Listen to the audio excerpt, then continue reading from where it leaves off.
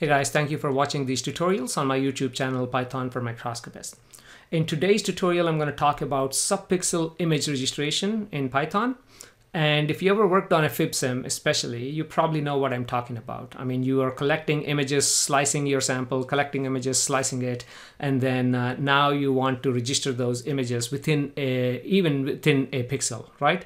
That's where the subpixel image registration actually comes into picture. Now, even on light microscope, if you're actually collecting images and putting the sample back and then collecting more images and putting the sample back, collecting more images, after doing something to the sample, maybe slicing it or something, then you may run into this need for subpixel image registration. So let's jump in. And before actually jumping into the Spider IDE, I'd like to mention at least the paper on which this algorithm is based upon. Okay, so it uses a cross correlation in Fourier space, okay, between the two images, and also it upsamples the image by matrix multiplication in the DFT space. Okay, if that doesn't make any sense to you, no problem. You can still use this algorithm in a very easy way in Python. Okay, so for this exercise, I actually I took my regular image that I normally use here, and then I translated it by 17.45, negative 17.45, and 18.75 pixels in Y and X. Okay, so let's see how well this algorithm actually does and how do you use this. It's very, very simple. First of all, let me go ahead and show you all the libraries, and the library that we are talking about is right here. Okay, and here, import register translation, okay, from skimage.feature. Scikit-image is amazing. I love the type of stuff that they have. If you have time, just sit down and look at the documentation. You may find something that's very useful for you. Okay, I'm also importing a couple other that I may not need, but let's actually import these and understand line by line.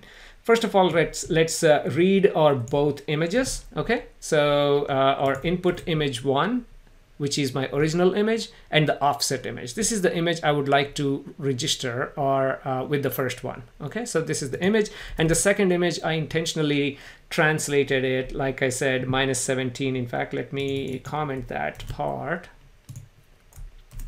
so we can see how it does later on. Okay, 17.45. So subpixel. How do you do this? Then let me copy a couple of lines of code and explain it, that part.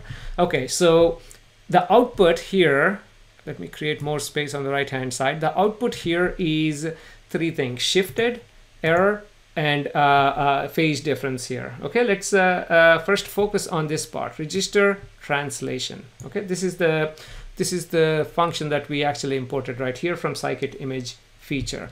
And this 100 over there, obviously the two inputs are self-evident, right? Image and offset image. And that 100 refers to the fact that I want to register these two images within 100th of a pixel.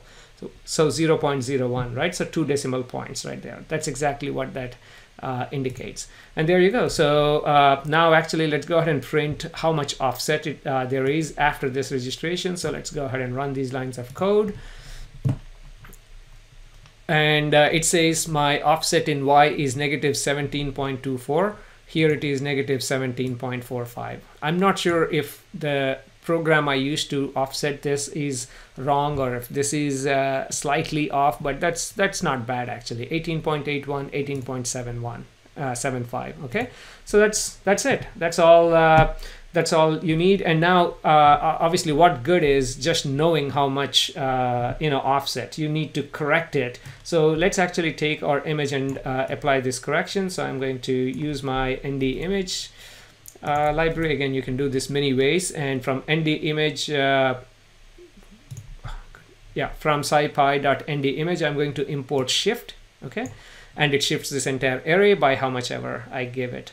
So how much do we want to shift? Offset image. Okay, this is the image I would like to shift. Let me go back. Sorry, let me expand the right hand side so you don't have to look through this jumping text. Okay, there you go. So my offset image, okay, I want to shift it by whatever the shifted values are in X and Y. Okay, so if you look at this shifted here, shifted is negative 17.24, 18.81. That's it.